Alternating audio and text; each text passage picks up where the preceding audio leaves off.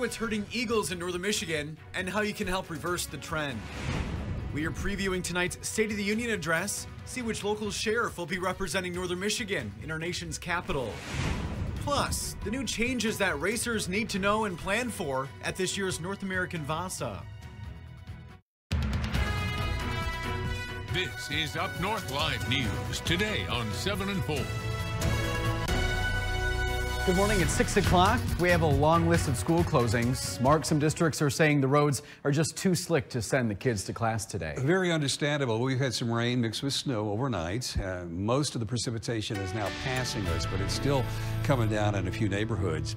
And what's left behind are some wet and possibly icy roads. It looks icy in Cadillac, doesn't it, with that reflection? There's some new snow on the bridge. It's tough to tell. It wasn't much, but it could be slippery there as well. Petoskey's kind of dark, but they've had some snow there. And you can see what the wind's doing, the flag there in Traverse City. So not necessarily a chilly morning because temperatures are in the neighborhood of freezing. It could be a lot colder. We know that from last week.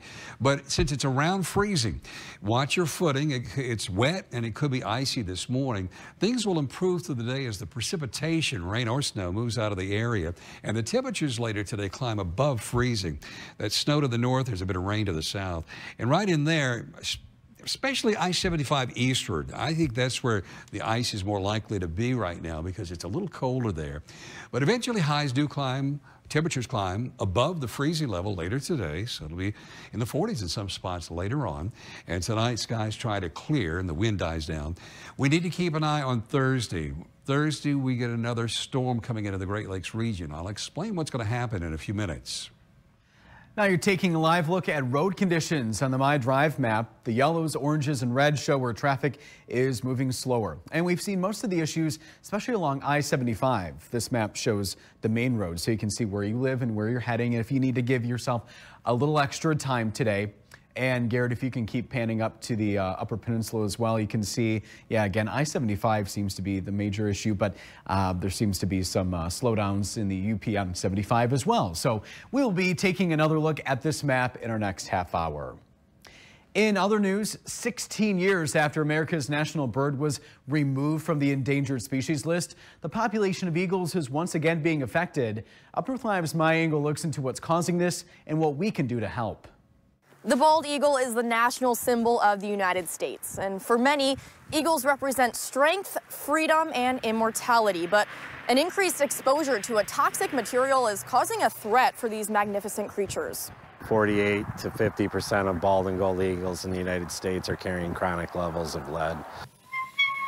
In 2022, the Skigamog Raptor Center in Traverse City began testing eagles that were admitted for rehabilitation. 75 to 80% of them had some level of lead poisoning. So what we're seeing is that even if lead isn't killing them outright, it's affecting their ability to hunt, and they're more likely to get in vehicle collisions because it affects their cognitive function. So how are eagles coming into contact with lead? The main contributing factor to lead poisoning is from lead ammunition. An animal that wasn't recovered during the hunting season, deer for instance, and there could be bullet fragments in there that they may ingest. And it doesn't take much to affect an eagle. For instance, a number 6 BB in like a shotgun pellet, that is enough to kill 5 to 6 eagles. Lead fishing gear also poses a threat. Eagles will eat a lot of fish, and sometimes there's sinkers or fishing lures that might be in there. And although the population of eagles has been making a comeback, 1970, where we had about 75 breeding pairs in Michigan, to currently we have over 800 breeding pairs. Lead poisoning is slowing down the population growth. The lead is suppressing that by about 3.8%. So what will it take to help solve this man-made problem? A man-made solution. And the biggest thing we can do is for hunters to lead the way, to be able to switch to copper alloy, and different types of ammunition that don't have lead. In Grand Traverse County, Maya Engel, Up North Live News. In 2019, California became the first state to outright ban lead bullets. Here in Michigan, there are no restrictions on the use of lead fishing tackle or ammunition, although the DNR recommends you use non-toxic alternatives. In national news, we're going to be taking you live to the U.S. Capitol. That's where later today, President Biden will deliver the State of the Union address. NBC's Bree Jackson has a preview. President Biden preparing to deliver his State of the Union address tonight. Let them know the state of affairs, what's going on, what I'm looking forward to working on from this point on, what we've done. Touting accomplishments including record low unemployment, rebuilding the nation's infrastructure, and lowering prescription drug prices, while making changes to address the challenges, such as rising tensions with China after the U.S. shot down their surveillance balloon. We're not going to back off. We did the right thing. Facing a divided Congress, the president will call for bipartisanship. He's going to talk about how we can finish the job and how we can keep getting things done over the next 2 years. Republicans launching a series of investigations ranging from Mr. Biden's handling of classified documents to the influx of immigrants crossing the southern border. The number of illegal immigrants who cross our border in just 2 years easily exceeds the population of 25 states. The latest NBC News poll shows the president's approval rating sits at just 45%, sinking to 36% when it comes to his handling of the economy. The way the administration is now is not taking care of ourselves and our own people. He's done as much as he can with the cards that he's been dealt. Tonight, the president will send a message directly to the American public about his vision for the country and his political future.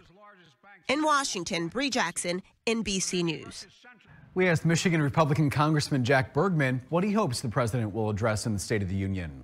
I hope he addresses the fact that, number one, COVID's been over for a long time, okay? But the other thing, I'd really like to see him address the root causes of inflation, which is a government that prints money, spends money, and then devalues. When you have too much money in the system, the value of your home, the value of your 401k, the value of your weekly paycheck is less than what it could or should be. Mason County Sheriff Kim Cole will attend tonight's State of the Union address. He was invited by Congressman John Molinar. Cole has served in the Mason County Sheriff's Office for nearly 4 decades and has been sheriff since 2013. Molinar said he invited Sheriff Cole because of his dedication to public service and keeping people in Mason County safe. You can watch President Biden's second State of the Union address tonight right here on Up North Live TV 7 and 4. The team at NBC will have live coverage and real-time analysis. It all starts at 9 p.m. The weather is affecting this year's North American Vasa Festival of Races. The event was scheduled to include 2 days of skiing, snowshoeing, and fat tire biking. But due to the warm weather affecting the trails, Saturday's events will run on a revised course, and all of Sunday's events are canceled. Those who have already registered for Sunday can transfer their registration to Saturday, ask for a refund, or donate their registration. There's new birthing support now being covered by Medicaid in our state. A Northern Michigan organization is ready to meet the growing need for doulas. Doulas are non-clinical trained professionals who provide physical, emotional, and informational support to pregnant women. The Great Start Collaborative of Charlevoix, Emmett, and Antrim counties is hosting its first doula training series this May. The training costs about $700. Scholarships are available. If you're interested in registering for the class, we'll post that information on upearthlive.com. Now you're taking a live look in Turkey. That's where cleanup is underway and rescuers are racing to find survivors following a 7.8 magnitude earthquake in both Turkey and Syria. The death toll now stands at nearly 5,000 people. Countries around the world dispatch teams to help in the rescue efforts. Crews are dealing with frigid temperatures and close to 200 aftershocks, which made the search through unstable buildings difficult. The region sits on top of major fault lines and is frequently shaken by earthquakes. Crews in Ohio have released toxic chemicals from 5 cars of a derailed train. It's an effort to reduce the threat of an explosion. Ohio's governor ordered people near the site to evacuate because of the risk of death or serious injury. Officials believe most have left. Flames and black smoke billowed high into the sky from the derailment site, as you can see on your screen. Norfolk Southern Railway confirmed Monday the cars were draining and that burning was underway as planned. Authorities were taking a look at air quality to make sure toxic fumes were not spreading. Now closer to home, a Northern Michigan after-school club collects shoes from inspirational people around the world. It's in hopes of inspiring students to value themselves and others. These newly donated shoes are from Dolly Parton. She wore these shoes while recording her new rock and roll album. The East Jordan Middle School Shoe Club's goals are to dream big, work hard, and give back to the community. So when the kids joined the club, they gave me one of their shoes and I display it in my classroom. Then a few years ago, I thought, man, it would be really cool to get some shoes from people who dream big, set goals, work hard, and give back as role models for my students. The Shoe Club has about 160 shoes ranging from athletes to astronauts. A reminder, for latest news, weather, and sports, go to our website, upnorthlive.com. Valentine's Day is just around the corner, and it's time to get some sweets for your sweetheart. And spoiler alert, we're not suggesting a Hershey bar. We'll show you what I mean after the break. A couple of things to show you on the travel map. Rain and snow this morning, making things wet and possibly some ice outside. And that goes by very quickly later this morning. And there's some more precipitation approaching us very early Thursday. So Thursday's another day we need to watch. Another storm comes into the Great Lakes region. So wherever you are this morning, it's definitely wet. Could be icy. Temperatures here in northern Michigan are around freezing in some towns, so watch your footing as you head out the door. We'll talk more about what's going to happen for the rest of the day, and we'll talk more about that storm that comes in on Thursday in a few minutes.